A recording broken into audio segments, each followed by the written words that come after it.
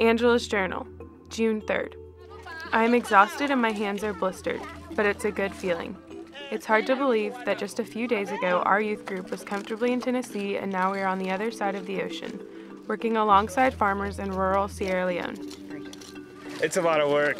We want to understand what it is like to live as subsistence farmers in West Africa, but we are learning so much more. Showing us how they live and what their struggles are, what their hopes are, what their desires, what makes them happy, what makes them sad.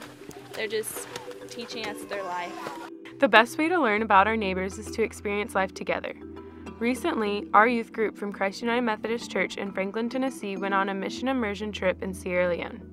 The purpose of the experience was to help the youth listen and discern God's call to work towards justice and enhance their sensitivities to the local and global poor, inspiring them to take action.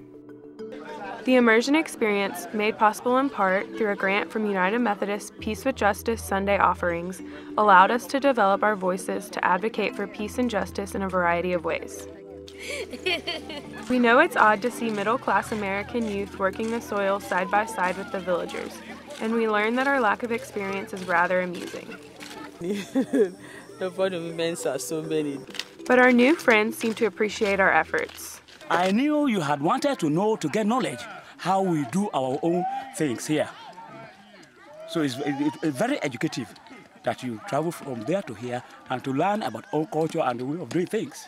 And for them to leave their comfortable zone and come with us here, dwell with us, eat the food we eat, do the things we do, we feel blessed. They are teaching us to process cassava, to climb a coconut tree, and to even carry firewood. We eat with them, and we dance with them.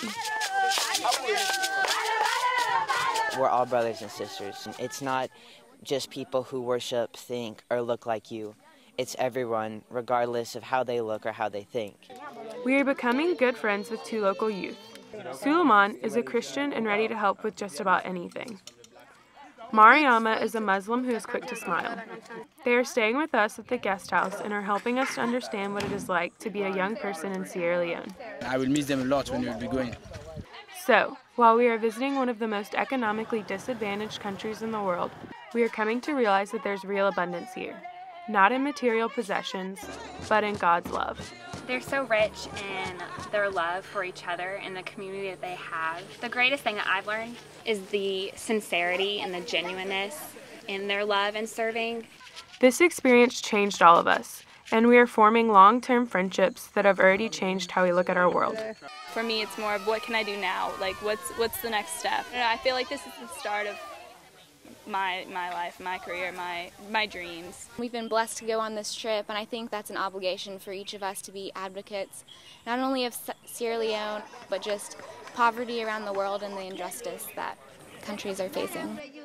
When you give to the Peace with Justice offering, you help connect people, spark ideas, and encourage positive change. Your gifts help develop leaders to advocate for issues that support economic justice, self-development, and restore communities.